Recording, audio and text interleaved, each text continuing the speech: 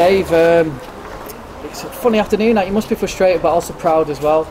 Yeah, proud in the fact that the lads, for me, have given the same performance that they've given the last 2 games against South Shields and FC United. But I think we've just come up against better players today, who punished us in the 1v1s that we sometimes left. Good finishes.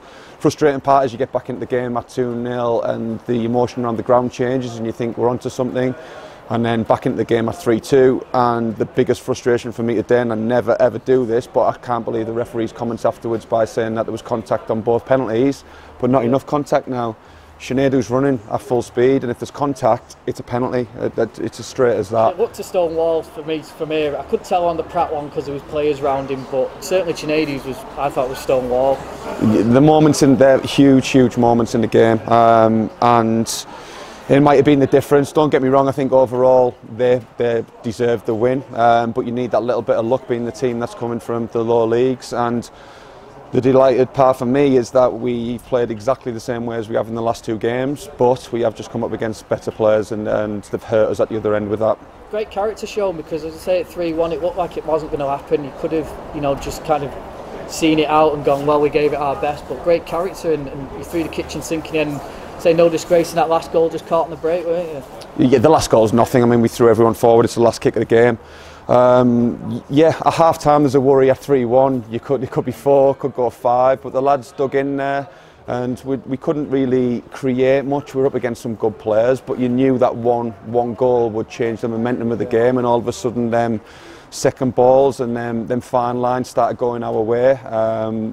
And yeah, for me it's a penalty, and that gives you an opportunity to bring the game back to 3-3. Would you say both were? I'd say both, and this is what I mean. If the referee says there's contact, how much contact does there need to be a penalty, especially when someone's running at full speed?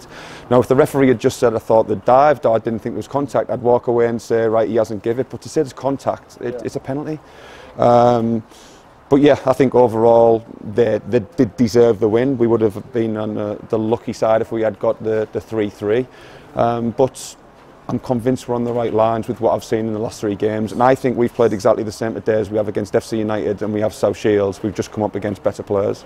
Yeah, and that's a big thing. It's like you've not got a win out of any of them, but the way the players have performed stands you in good stead going forward. I mean, we've probably played the potential champions for the National League North today, haven't we? Yeah, well, I think I stood up here probably a similar time last year. We'd won 5 of our first 7 games, but I knew deep down we couldn't keep that going.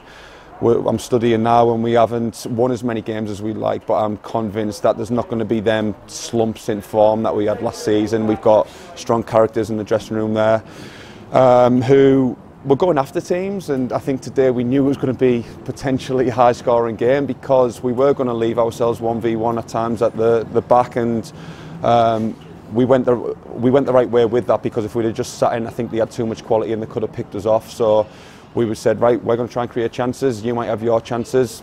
You can see the difference between the finishing. We've missed a couple in the first half, which I'd expect us to take.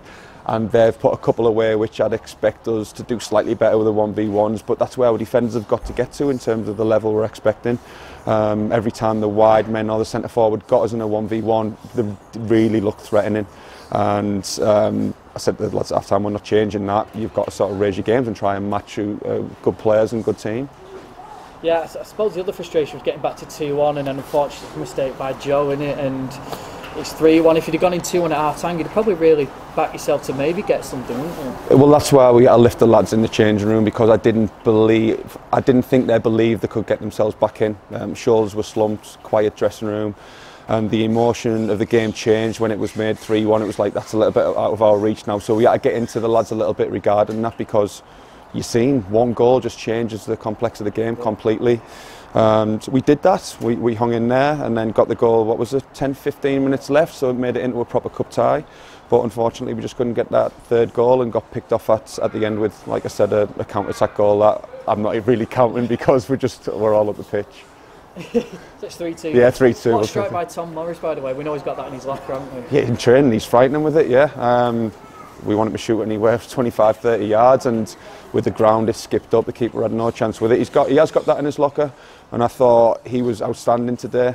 Thought he did really well, and I'm looking across the team again. I don't think there was any like average or poor performances from us. It was generally good. I think I looked at Paddy and Sinead and that's something we may need to look at. They're putting an awful lot into the games in them wide positions, so we might need to look at rotating at times. But Paddy looked threatening at times. Sinead, who's second half, got us into some good areas. But I thought first 20-30, there were two players I'm thinking just get on the front foot a little bit more, because the midfield was excellent again in terms of stopping the opposition playing the triangles that they like to do. We made it into a battle, but we just got picked off a little bit on the counter-attack today.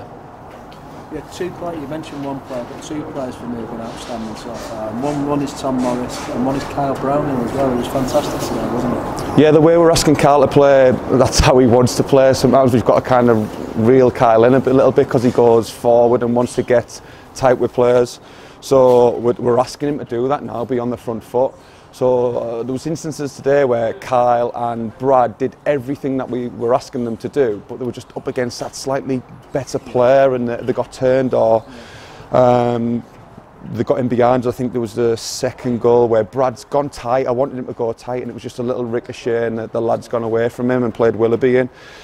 So yeah, just right across the pitch, again proud of the performances. The lads have give everything and they've asked what was asked of them, done what was asked of them from the coaching staff, and we'll keep moving forward with it. I do believe that performance today would beat most teams in this league. That's exactly what we were saying up there. And every time it's just an improvement on the last game, isn't it?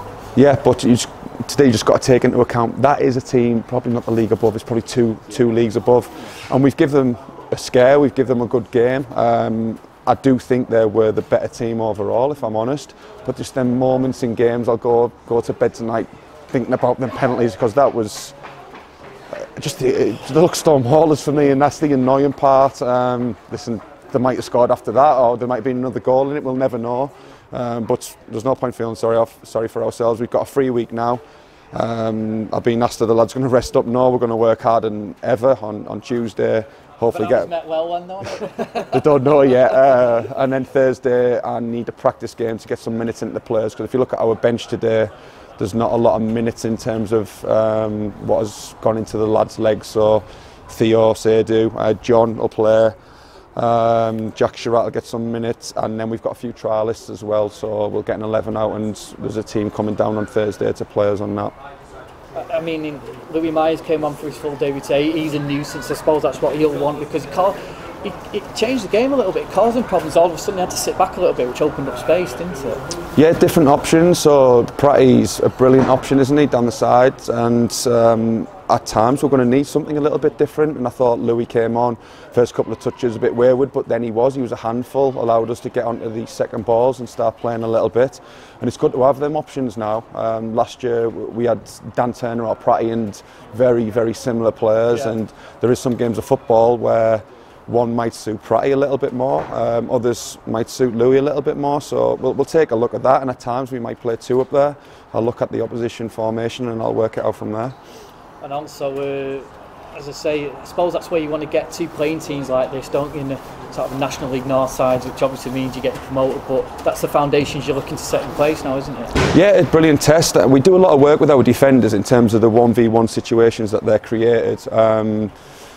And we couldn't stop that today, and that's where we've got to work harder and harder, because if the lads want to go on in the game, that's the level that they've kind of got to get to, because you're up against here a team who is the full time, on budgets they'll be way above us, that's obvious, and a better standard of player. So what you think you might be doing against teams in this league, you think, yeah, I'm doing okay, no one's getting past me. How much do you want to go on to that next level?